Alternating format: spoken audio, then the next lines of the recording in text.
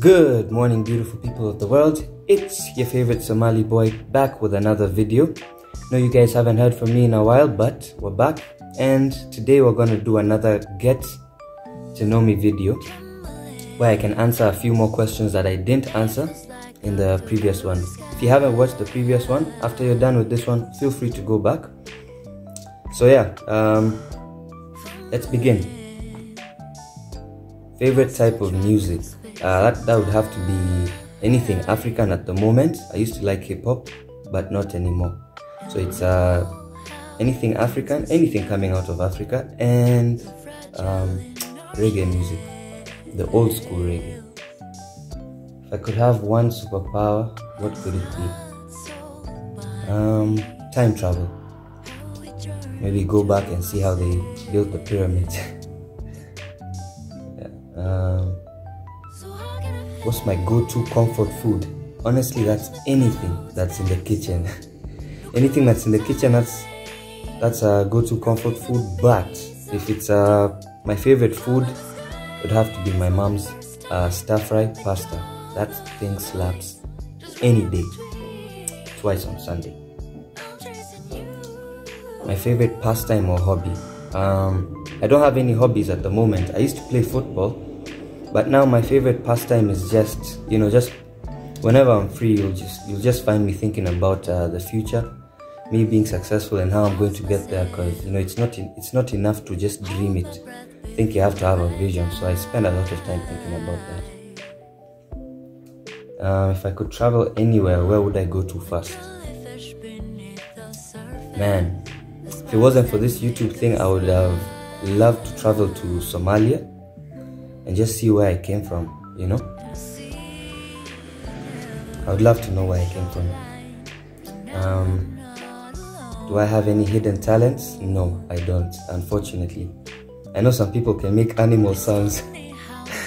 I can't do anything. Apart from play football, I'm really good at football, but I do write songs. I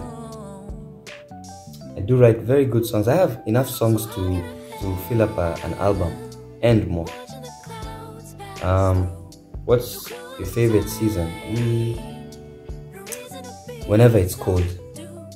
Like even once I get monetized and start traveling to Europe, I'm not the type of guy that would go to Europe in the summer. I'm the type of guy that would go to Europe in the winter, especially like in Germany. In the winter they have this Glühwein festival or something. You go, you drink Glühwein. It's like you're given hot wine in a mug, and that thing gets you from 0 to 100 like this.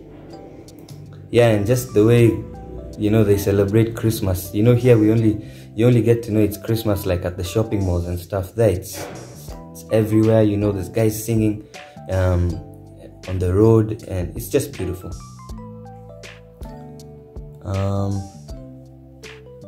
Dream job. Honestly, what I'm doing right now, this is my dream job. I really enjoy content creation and the freedom it allows people, especially if you can succeed in this. You're really going to live a very free life and very fulfilled life, because you get to travel, meet new people, see new things, many faces, different places. Best advice I've ever gotten. I think the best advice would have to be that, listen, nobody is coming to save you. You gotta do this for you. You have a dream, you have to start chasing it like yesterday. That was the best advice. I think I skipped one, guys. What's my favorite book and why? It has to be two of them. So one is The Secret. Reason being, I learned about the law of attraction in The Secret. So it's like you don't have to have money to start building. You just go out there, start looking for land, start inquiring about the prices of cement, and then the money will come. You're attracting it. You don't need to have money for the car. You go to the car lot, start asking for prices, inquire about that car, the fuel consumption, the CC and everything. Even if you have zero in your bank account, or even -0, the law of attraction. The second book would be Rich Dad, Poor Dad.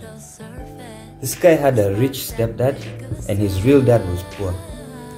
The reason why I like this book is because the rich dad was teaching him how money can work for you, and his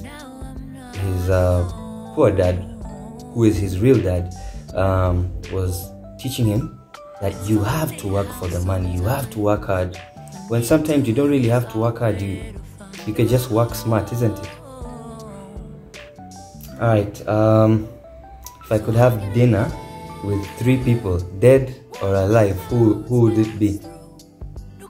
2 of my grannies, my shosho and my ayeyo, and my dad. Yo, if I could have a nice dinner with those 3 people, it would just be beautiful. But anyway, guys, those were the 10 questions. I think I answered them pretty fast. It's only 6 minutes on the clock, but I'll take the rest of the time to tell everyone thank you for watching the video up to this point. Thank you to all my subscribers. Thank you for everyone who comments in the on the videos, and please don't forget to like, comment, share and subscribe. And also, if there's anything you'd like to know about me, feel free to hit me up in the comments. You'll always get an answer. Till the next video, peace.